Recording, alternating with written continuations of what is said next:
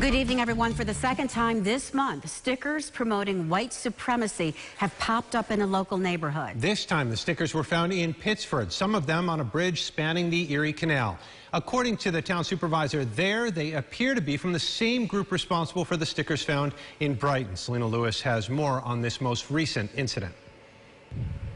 First Brighton, now Pittsford, plastered with the same stickers promoting a white supremacist group. I'm very angry about it, and I'm very saddened by it, too. I mean, that kind of message in our town is an assault on some of the core values that make Pittsford the kind of place it is, which is a place that welcomes everyone. And so it is... it's damaging to the entire community. Town Supervisor Bill Smith says he was furious when he was told these stickers were showing up around Pittsford. I don't even want to mention the name of the group because I don't want to give them publicity.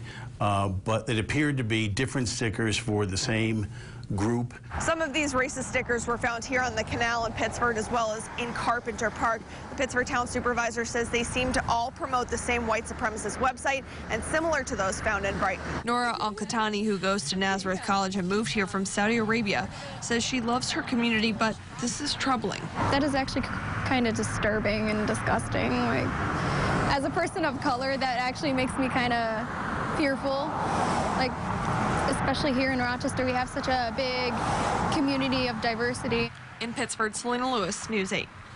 The Monroe County Sheriff's Office says they're looking into the incident and gathering more information on it.